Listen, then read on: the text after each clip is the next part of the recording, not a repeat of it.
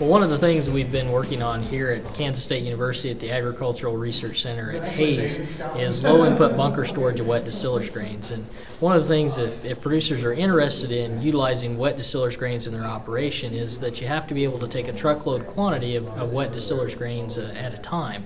And for some producers, that can be a challenge to go through that, as wet distillers grains will have a shelf life of somewhere in the neighborhood between 7 and 30 days, depending on weather conditions. So here at Hayes, we wanted to find a way that we could store wet distillers grains relatively low input manner.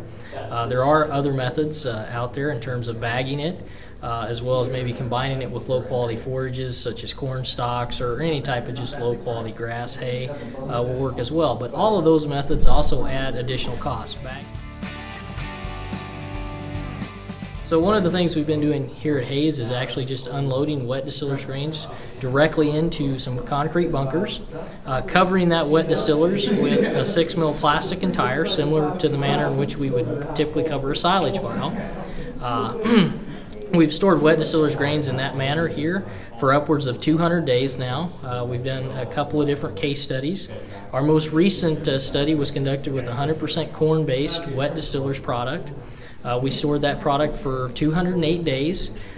We took nutrient composition samples every 14 days. We also took temperature recordings. We found that the wet distillers grains comes in from the plant at a little over 130 degrees Fahrenheit. Over the period of about 30 days, it'll decline to a little below 100 degrees Fahrenheit. So it maintains a fair amount of temperature for about a month, stays fairly warm when you put it in the pile. In terms of our nutrient compositional sampling, we actually found very little effect of storage on the subsequent nutrient composition of the corn-based wet distillers grains.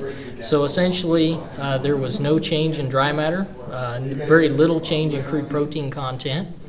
So effectively, after 200 days, we had wet distillers grains that was essentially just as good as the day we put it in a bunker. We did see a little bit of mold on top of that pile. However, in the areas where we got a good adherence of the plastic to the wet distillers grains, there was typically less than a ½ inch of spoilage, and at the most 2 to 3 inches of spoiled wet distillers grains across the surface of that pile. So if you look at that, that's a very small amount of storage or spoilage for the amount of distillers that we were able to store. And the big advantage of this is really tied to economics, in that typically wet distillers grains might be able to be purchased in the summer months for a relatively low price, stored in say July or August, and then fed out during the winter months if the producer was backgrounding some calves. And the other advantage would be that they might be able to store a sufficient amount of wet distillers grains for their entire winter feeding period at once. So rather than taking truckloads a contract at a time. So we feel that this method, it's fairly low cost. We see shrink a lot of times less than 10%.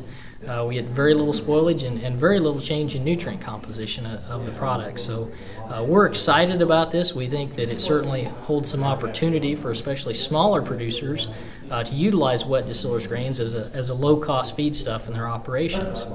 It might also be attractive to larger producers that are just looking to capture some of the economic advantages of being able to purchase wet distillers grains during the summer months, when it typically becomes cheaper, and feeding it out during the winter months.